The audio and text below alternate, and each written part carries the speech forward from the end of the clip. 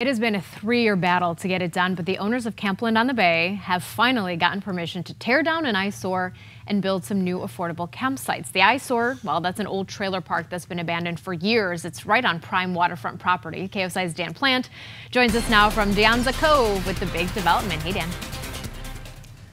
Yes, hello. This is a big development. This is the Coastal Commission approval, which is so hard to get Coastal Commission approval for pretty much anything, but they went along with it on the vote yesterday. It was a vote of 7-3, 7 in favor, 3 against, and those 3 votes presumably wanted this to be green space out here as opposed to campgrounds. A lot of the environmentalists were saying, we need to sort of, rewild this area. I think that's what they call it, rewild. There's a group where they use the seagrass and then they'll put green space over here. But take a look at this. This is just nasty.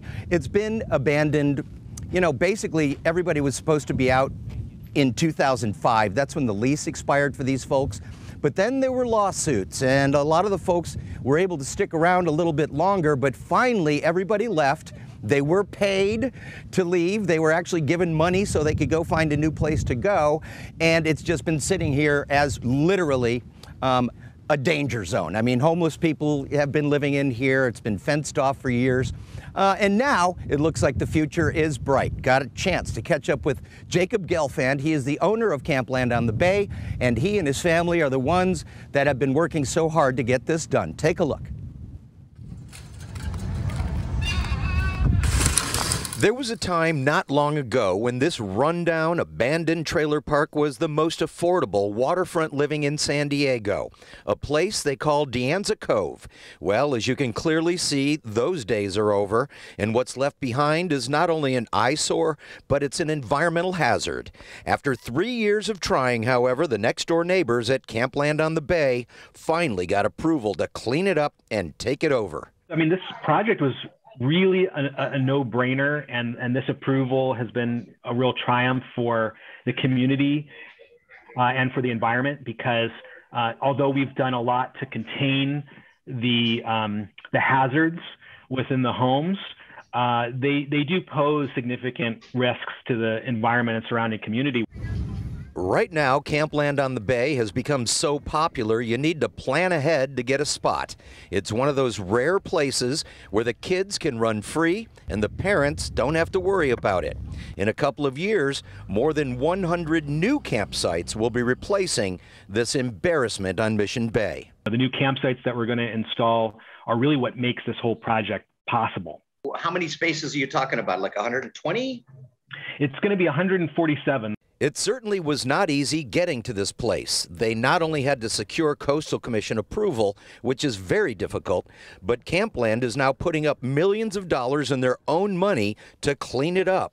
Money that will be paid back through rent credits from the city. I mean, we've just been persistent. We haven't given up. We've faced delays as a result of the pandemic and other obstacles along the way, but we're just really determined to do the right thing here for the community and the environment and get this incredible property cleaned up. At a time when inflation is through the roof and the cost of living keeps going up, even affordable vacations are out of reach for a lot of families.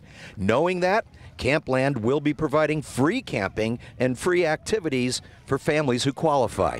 We're now rolling out, we've recently rolled out a Coastal Commission approved free camping program that is designed for underserved youth and families to be able to access these incredible opportunities to camp overnight overlooking Mission Bay. We're really excited about that opportunity as well. All righty, back out here live, and this is an area that they call the Mission Bay RV Park, and this is actually run by Campland by the Bay as well. And as you pan to the right, we'll sort of give you a perspective because this whole area is going to be connected by campsites. These trailers obviously will be torn down. That whole area will turn into campsites. And then on the other side of these trailers is where Campland can be found. So it's going to be one continuous party, camping party for, once they get it going, it's going to be fun. If you've ever been over to Campland by the Bay, on the Bay actually, it is a fun place for families. As I say, it's one of those rare places where you can actually, the parents can kind of do their thing, whatever it is they do, and then the kids can just kind of run around because it's almost private, right? So they have gates at the front, and the kids can ride their bikes, ride the golf carts, ride their scooters, all kinds of stuff over there. So it really is some of the last affordable waterfront, you know, vacations that you can find in San Diego. So it'll be about 2 years. They have a 2-year window to do this. As you heard, there's delays from the coronavirus, but this thing is going to get going. Once they get the final stamp of approval, the shovels will be out here, and of course, we'll be out here with the shovels when they start that.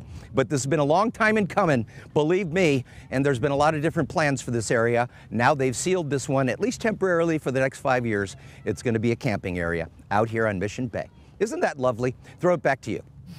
It is such a nice area. It's hard to like wrap your mind around that it took 3 years. You know, I understand the pandemic, et cetera, but 3 years just to get to this point?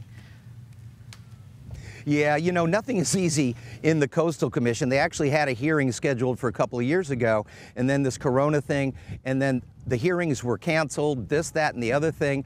So they finally got to the, you know, on the agenda yesterday after 3 years of trying, and they finally got it done, pulled the trigger, the Coastal Commission, you know, saying, go ahead, charge forward, young troopers, and do your best. So that's what's going to happen out here. They're going to do their best, and it's going to be open again. It will be open again to the public, which is what this property belongs to, the public. All right, thank you, Dan. We appreciate it.